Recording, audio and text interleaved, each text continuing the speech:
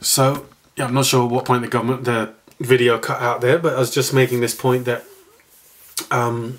yeah, patronage powers, the prospect of promotion is a good way of keeping backbenchers in line, because young, especially young, ambitious MPs know their career depends on pleasing the government. The government can choose, the Prime Minister can choose whether or not their career will advance and they'll get a government position. So it makes sense, it's in their interests, backbenchers who want to join the government, it's in their interests to support the government's proposals.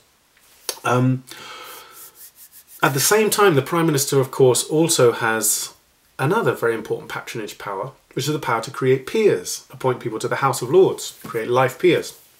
Now, many older MPs in particular seek to, quote, retire to the Lords. That is, get a position in the House of Lords where they gain the status of a peerage, being called Sir, being knighted and so on, as well as having their position in Parliament guaranteed for life without the need to fight elections. So often with the older MPs, the promise of a peerage is enough to keep them in line. So the younger MPs are kept in line with the prospect of a promotion to government, older MPs kept in line, prospect of promotion to the House of Lords or appointment to the House of Lords. We should also add here as well that the government's inbuilt majority affects not only votes in the whole House, but also the makeup of public bill committees as well. So committees are structured so as to reflect the overall balance of party strength in the House as a whole.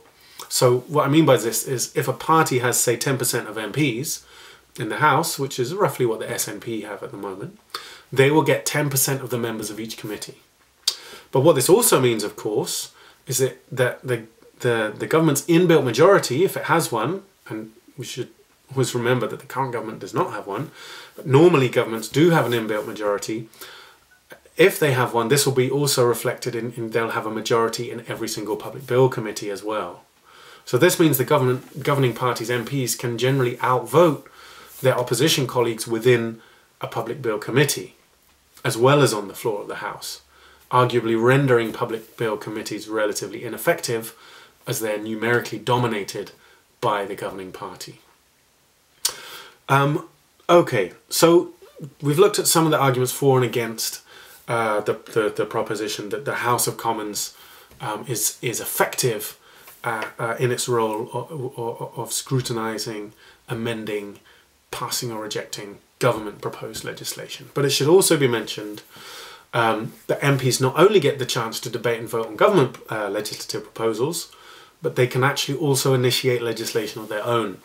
Now, the most common way this takes place is through what are called private members' bills. So these are bills put forward by ordinary backbenchers, and they can be on any issue they choose. And the way it works is that each year 20 MPs are chosen at random, and they will then be given a chance to introduce a bill of their own. Now, some very significant groundbreaking legislation has been passed in this way through private members' bills, including probably most famously Liberal MP David Steele's Abortion Act, which actually legalised abortion in this country for the first time in 1967. More recently, in fact just last month as I speak now, Labour MP Geoffrey Robinson's organ donor bill recently passed its second reading in the Commons in February 2018. However, it should be noted that there are many obstacles to private members' bills actually becoming law. So one obstacle is the limited space in the parliamentary timetable that's actually available to discuss these bills. So although in theory 20 MPs will get the chance to introduce one of these bills each year, realistically, because of the limited time to do so, it's actually only the first few on the list who will actually in reality get the chance to do so before the time allotted runs out. Furthermore, even those lucky few who are on the top of the list often find their bills filibustered. You remember what filibustering is? You can pause the video, remind yourself if you want. But this is basically when an MP opposed to the bill deliberately makes a speech that is so long that it fills up all the available time that's been allotted to debate the bill, and the time runs out before a vote can be taken, and then the bill automatically falls. Jacob Rees-Mogg in particular, a Conservative MP, has seemingly taken it on himself to make it his speciality to filibuster private members' bills, much to the chagrin of the proponents of them. Now, another obstacle to private members' bills becoming law is, once again, the government's majority. So if a government is opposed to a bill, it will generally be able to use its majority to prevent that bill becoming law. Now, those private members' bills which have been successful have generally only been successful because either the government have actually come out and supported the bill, which is what happened in the case of Geoffrey Robinson's organ donor bill last month. The government actually pledged support for the bill, so Conservative MPs voted for it, or because they've put the bill to a so-called free vote. Now, free vote is where the government itself has no official position and each MP is simply told to vote according to their conscience. And this is how the Abortion Act was passed. Nevertheless, private members' bills can be an important way for MPs to get issues into the public consciousness and even onto the statute books on issues which the government might fear are too controversial to introduce itself. So in both the examples we mentioned, the Abortion Act and the Organ Donor Bill, the government would probably have been too scared, if you like, to have proposed such controversial legislation itself, but were happy to go along with the legislation once it became clear they had public and parliamentary support. So it could be argued that private members' bills can actually be a means of getting things done which would not otherwise have happened, and therefore are an effective aspect of Parliament's role as a legislature. Okay, finally, let's turn to the work of the House of Lords. Now, the House of Lords, like the House of Commons, has an opportunity to extensively debate and vote on every piece of legislation the government proposes. Now, because the House of Lords contains so many specialists and experts in various fields, its opinions are taken seriously by the government, arguably, and its amendments, in fact, are often accepted. In fact, the House of Lords has a better reputation for serious and informed debate than the House of Commons, whose members, MPs, are often too busy to properly inform themselves of the issues or too worried about their careers to rebel, and very often just vote as they're told by the whips. So the Lords has a reputation also for being less partisan than the Commons. That is less dominated by the parties and the party whips. And this lack of partisanship is enhanced by the large number of crossbenchers. You remember what crossbenchers are? These are Lords who are not members of any political party, and they currently make up about a quarter of the chamber. Almost 200 of the around 800 members of the Lords are currently crossbenchers, not affiliated to any political party. So that arguably gives the Lords more credibility because they're then less partisan and more likely to actually consider the issues according to the reasoned arguments rather than because they're towing a party line.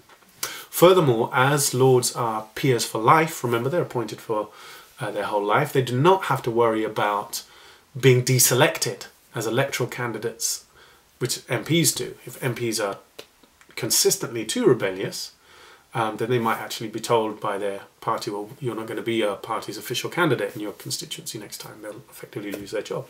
Lords don't have to worry about that. They're appointed for life, so this gives them a much larger degree of independence than the MPs have. And again, that gives them more credibility as a chamber. It means their opinions are taken more seriously, perhaps.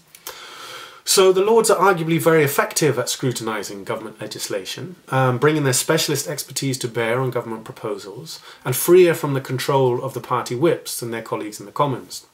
Furthermore, they have real power.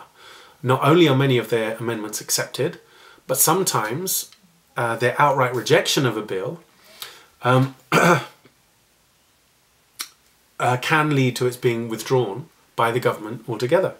This was the case, for example, with George Osborne's proposed cuts to tax credits in 2015. Tax credits are a very important benefit for people on low incomes. George Osborne was the Chancellor under David Cameron. He wanted to propose huge cuts to tax credits. Now, the proposal had been passed by the Commons. It was rejected by the Lords, at which point the government actually withdrew the bill. So this shows that the Lords do have and can have and do have real power and can force the government to change its tune, arguably making them more effective as part of the legislature. However, there are very real limitations on the power of the House of Lords, which can be said to limit the effectiveness of their legislative role. Most importantly, since 1911, the Lords no longer have the power to veto legislation. Yeah? They can't block legislation, just stop it altogether. The most they can do in the face of a determined House of Commons is delay legislation by 1 year. That's the extent of their formal legal power. If the Commons are really determined to push through a piece of legislation that's been rejected by the Lords, ultimately they can use the Parliament Act to push it through a year later. This happened most famously with the ban on fox hunting, 2004. The Commons voted to ban fox hunting, the Lords rejected it, the Lords wouldn't back down, so a year later the Commons forced it through, despite the Lords' objections. Second limitation on the Lords' power is that the House of Lords understands that because they're unelected, they lack legitimacy relative to the elected House of Commons. And for this reason, they'll often withdraw their opposition to a bill once it's been considered by the Commons. So this was the case, for example, with the EU Notification of Withdrawal Bill of 2017. Now, with this bill, the Commons passed the bill unamended. The Lords then added 2 amendments. One was, if you remember, that the rights of existing EU migrants should be guaranteed in law, and the other was that there should be a binding parliamentary vote on the final deal with the EU. So it added those amendments in opposition to what the government wanted. Went back to the Commons. The Commons then threw out the amendments, and then the bill, this is what we call ping pong, when it goes back and forth between the Commons and the Lords. The Commons threw out the Lords' amendments, then when the bill went back to the Lords again, this time the Lords did not reinstate their amendments.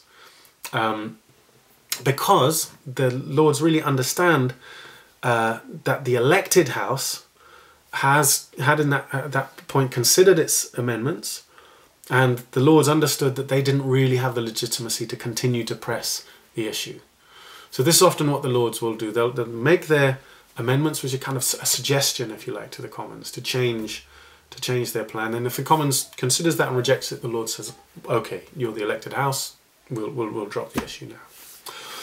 So for all these reasons then, the truth is that the government, through its control of the Commons, can ultimately overrule the House of Lords.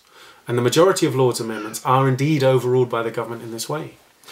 It might be more accurate even to consider the Lords more as an advisor to the government, rather than actually an effective part of the lawmaking procedure in its own right.